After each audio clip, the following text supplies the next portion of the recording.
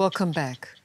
Tori Johnson, the much-loved manager of Sydney's Lindt Café, is dead, shot by his captor in the back of the head.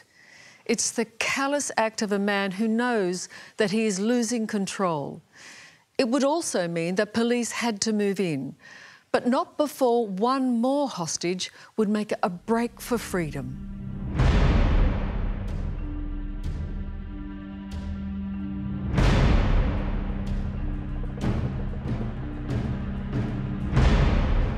In the Channel 7 building opposite the Lindt Café, the police sniper sees the execution of Tori Johnson through his scope and calls hostage down. In the seconds that follow, Fiona makes a desperate dash for freedom. I was thinking 2 shots, he's reloading, and then I went for the front door, and then I ran out.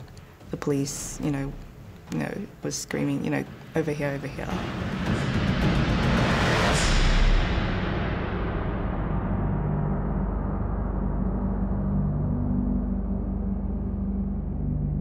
Is it blind terror or is it just, I'm out? Just, I'm out. Just, yeah, I'm out. I just went for it.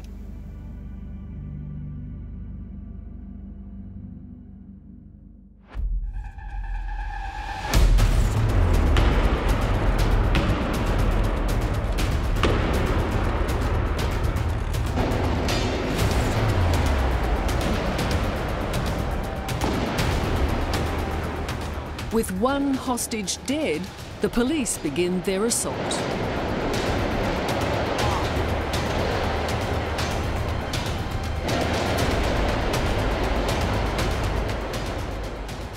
As quickly as that happens, the world explodes. The next minute there's lights, there's bright light, and was it inside or outside? I couldn't tell, but the light was so bright, and then explosion noises, and then I don't know how well there's this whole section that I just have no idea. I'm standing beside the gunman, and then the next minute I'm right back over the other side and near the wall, near the bench seat where we were. And how did I get there? I couldn't tell you. But then it's all going off, and the noise was just deafening.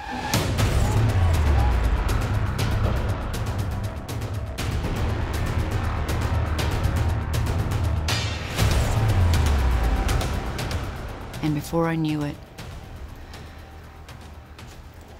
bang, bang, bang, bang, lights, things smashing.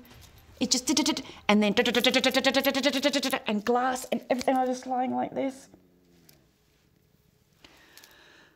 And I thought, why is it taking so long?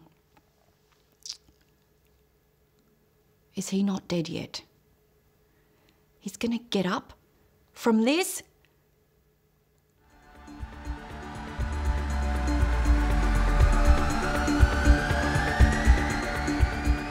And I could hear the police yelling, "Police, police, you're safe, you're safe." And I remember covering my face with my hands thinking, I'm not so sure I'm safe, there's stuff going everywhere. And then the policeman was over the top of me and, you're safe, and we're safe. But there was still so many questions, like, well, I'm safe, but where is my mother? And what about the girls? I assumed that one of them had been shot out there. And of course there was Tori, and so we're safe, but we're not safe,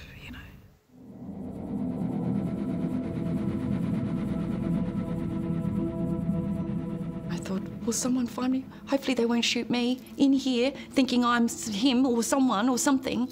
Can someone get me out? And at that very moment, this sniper man, soldier-looking guy, big person, came behind, creeping behind, and he immediately saw me, and he reached up, picked me up, and I said, oh my God, he said, you're safe now.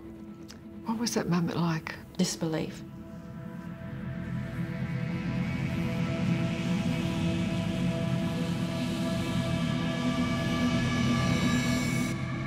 I sat down,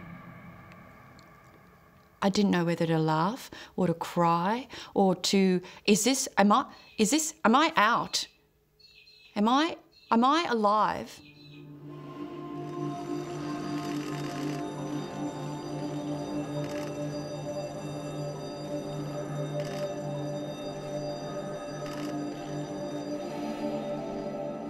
In the chaos that follows, Louisa believes that her mum is dead.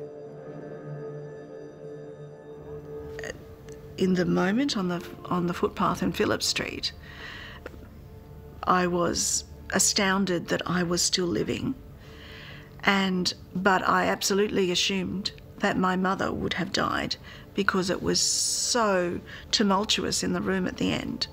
I did not think that she could have survived that.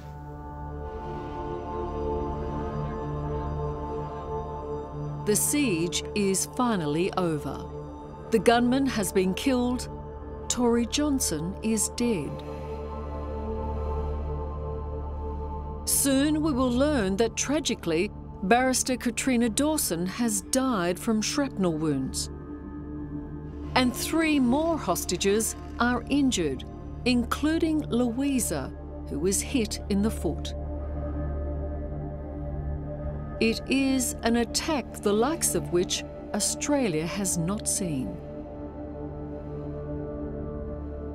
This is a moment in our country's history when we were on a knife edge, and I was very distressed going into surgery thinking that we could go one way or the other here. We could become a country of haters, or we could respond in a totally different way.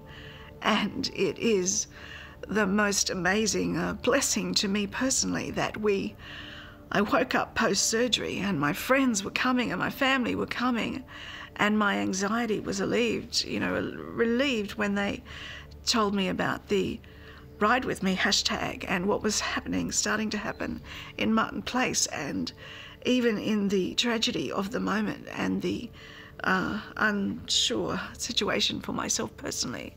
I was greatly encouraged by the thought that we had resisted that temptation to fall into extreme collective anger, and we were moving positively and trying to work through the grief. So I was encouraged by that. And yes, Australia showed maturity. Yeah. It was just such a relief, you know.